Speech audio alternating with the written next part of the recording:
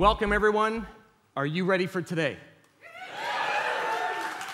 Now, before I get started, I'm going to ask 3 straw poll questions. And I'd like everyone to put their hand up, have a quick look around the room. Dave got you guys nice and warmed up, so you should be ready to look around. Here's the first question. Who has had a cup of coffee today? Look around the room. I'd like to see some house lights if that's possible. Second question. Who has made a friend or started a relationship over a cup of coffee? Nice. Third and final question. Who knows someone who drinks coffee?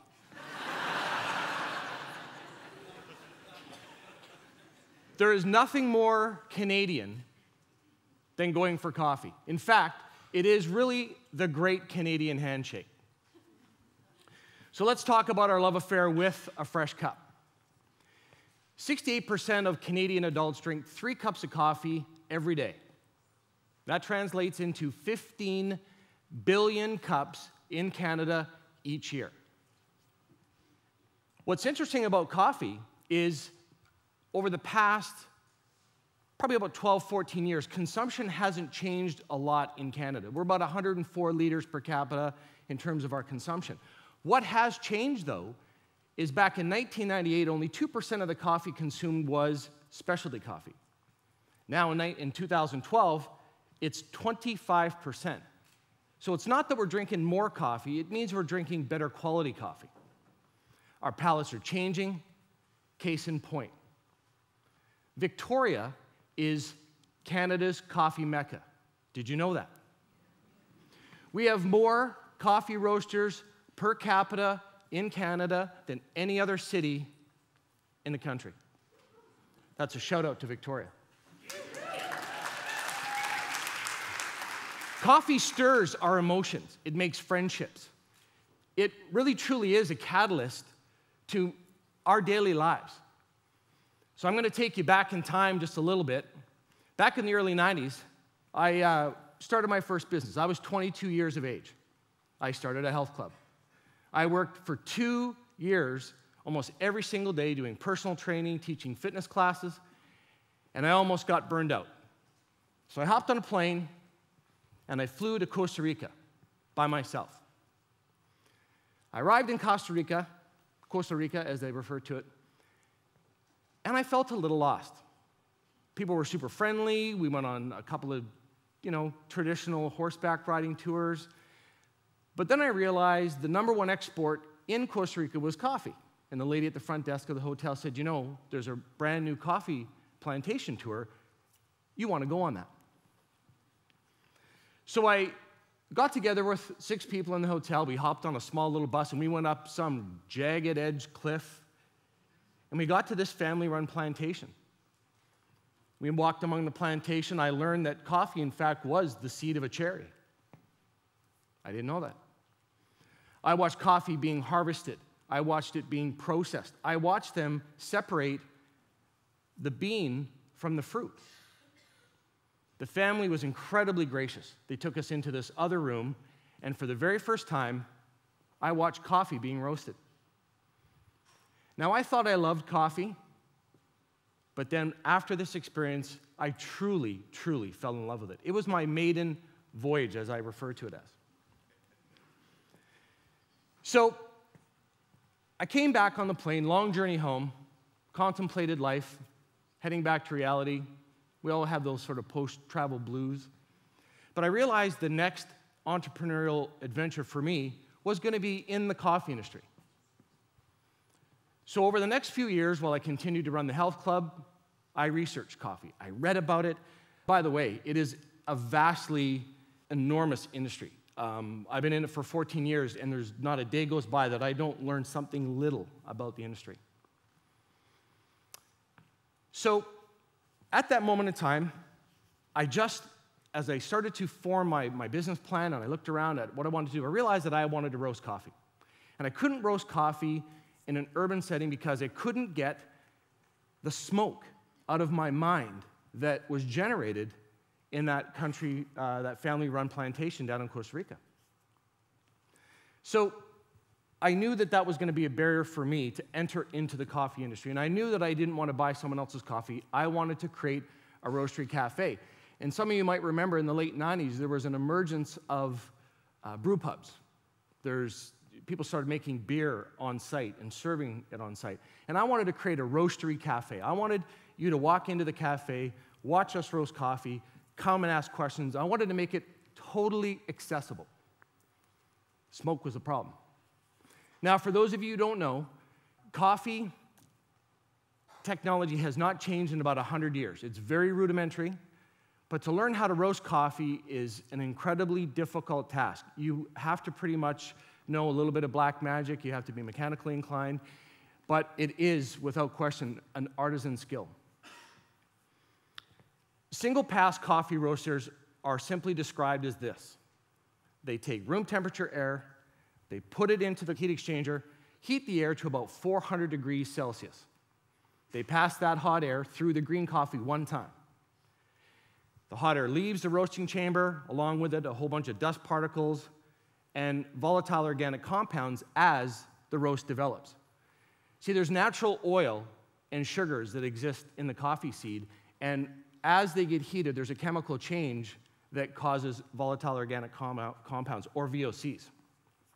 In order to manage those VOCs, traditional gas-fire coffee roasters then take that 400 C air and they put it through an afterburner and superheat it to 800 degrees C or more. So you can imagine how much hot air is going out the stack all the time. Single-pass gas-fired technology puts emissions out 100% of the time. Now, in small communities, if you ever wanted to find out how well small communities receive those coffee roasting emissions, you can Google coffee roasting emission complaints. And I can tell you, you could spend pretty much an entire day reading all the various small stories, and some large, on how communities receive the emissions of coffee roasting. So that barrier had to be dealt with. There's no way I was going to start a business and put a lot of money into it and risk being shut down by the neighbors that you were trying to have love your product. That made little sense. So my tenacity, for those of you who know me, I went on a journey to find unique coffee technology. And I found it right here in Canada. And two inventors, Jaromir Friedrich and Raymond Lemaire, were working on a closed-loop fluidized bed roaster. Fluidized, by the way, is a fancy word for hot air. And they were working on a closed-loop roasting method. And I quickly realized that that roaster was going to change the face of retail coffee roasting in urban centers across this country. So we formed a partnership over our mutual passion for roasting and serving freshly roasted coffee in an urban setting. For me, this guy represented, as a child, creative thinking. I loved everything about Willy Wonka. Now, it's always refreshing when you meet people that think outside the box. I mean, that phrase is used all the time. Oh, he thinks out of the box, she thinks out of the box. But have you ever met a person that thinks outside of the box that you think you're thinking out of?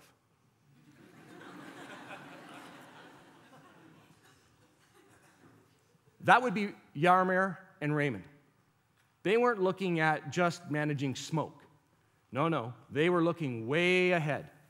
They wanted to manage the energy consumption, which I hadn't even really considered. I was just worried about the smoke. Closing the loop created a whole bunch of complications in terms of the coffee roasting process, managing heat, managing the emissions, and moisture. A couple of things about coffee. Coffee loses about 15 to 18% of its weight when it's roasted, doubles in size. And the reason it's brown is because of the natural sugars that are contained in the coffee that are caramelized during the roasting process. The process is actually called the Maillard process. So after 4 generations of design, we're finally there.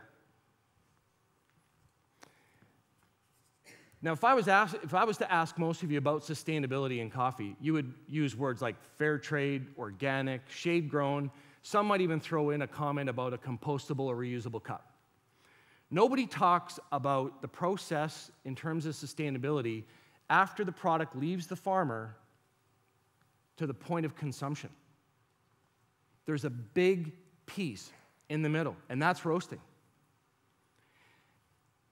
Some of you might ask yourself, why bother? What's the point? We've been roasting coffee a certain way for about 100 years, but if you remember the questions I asked at the beginning, and you looked around the room and every single person put their hand up, that is why we need to pay attention to the sustainability of coffee from a roasting perspective, because it impacts every single person in this room likely, and globally. I think that pretty much, again, if you scaled that up, I think you would agree that it's similar in other countries.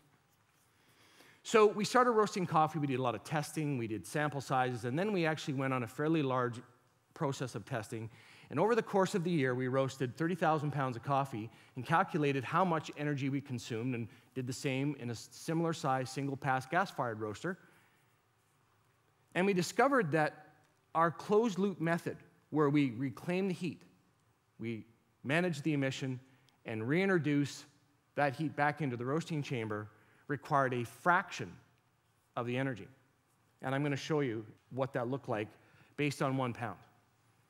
So we roasted a lot of coffee, broke the numbers down so that we could manage that number in our heads. And our roaster is electric, so we had to convert the kilowatt hours into BTUs. And our roaster consumed 20 times less energy. Now, if I said to you today, I invented something that would give your car 20 times better gas mileage, would you pay attention? I think so. Not only are we using 20 times less energy, but we actually produce 85% less emissions because we're not even open to atmosphere for 85% of our roasting cycle. So we looked at the energy that's being wasted in single gas-fired or single-pass gas-fired coffee roasting, and we did some calculations. And the energy wasted over the course of 30,000 pounds is equivalent to the energy consumed in 8 single-family dwellings. Scale that up, and that's over 12,000 homes that could be powered by energy conservation. Imagine any small community in Canada of 25,000 where the entire community is powered by conservation alone. Why the barbecue? Barbecue represents what 50,000 BTUs looks like. If you're a small, single-pass, gas-fired coffee roaster, you're using equivalent to 10 barbecues every hour, running on high with the lid up, and I don't think there's one of us in the room that would leave our barbecue on high with the lid up hour after hour after hour. Let's look at the CO2 production of that. Over the course of that sample size, we had 30,000 pounds of coffee, single-pass, gas-fired roasters produced 99 tons of CO2. Our closed-loop method was 4.8. And let's use something that we can relate to. We can relate to car vehicles and the CO2 from cars. So that's 19 single-family passenger vehicles versus 1 car. So that's like pulling 18 cars off the road in that very, very small sample size. Scale that up to 477 million pounds of coffee that are roasted in Canada every year, and that would be like driving in downtown Vancouver with 30,000 less vehicles during rush hour every day. We've gone from horse and buggy to 4-barrel carbureted pickup truck to fuel injection to electric cars.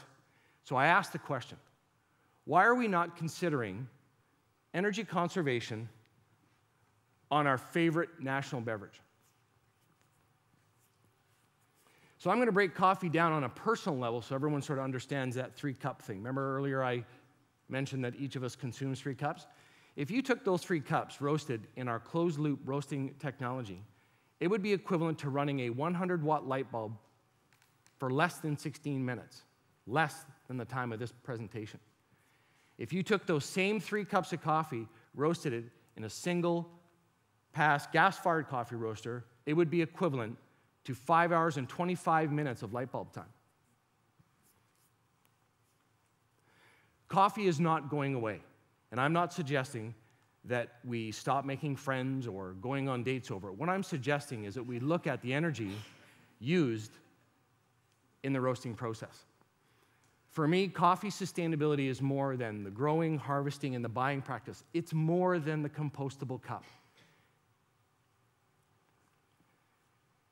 Our journey into this over the past 12 years was to invent an energy-efficient coffee roaster that provided a high level of roast consistency, reduced emissions dramatically, without abandoning the artisan aspect of creating great tasting coffee. For me, it's been a life-changing opportunity. I get to work in the chocolate factory with Mr. Wonka.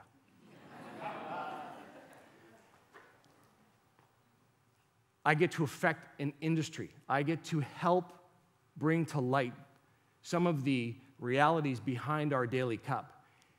And I hope today, walking you through this 12-year journey helps you understand a little bit more about the cup. And we believe this: freshly roasted coffee does not have to come at the expense of our environment. Thank you.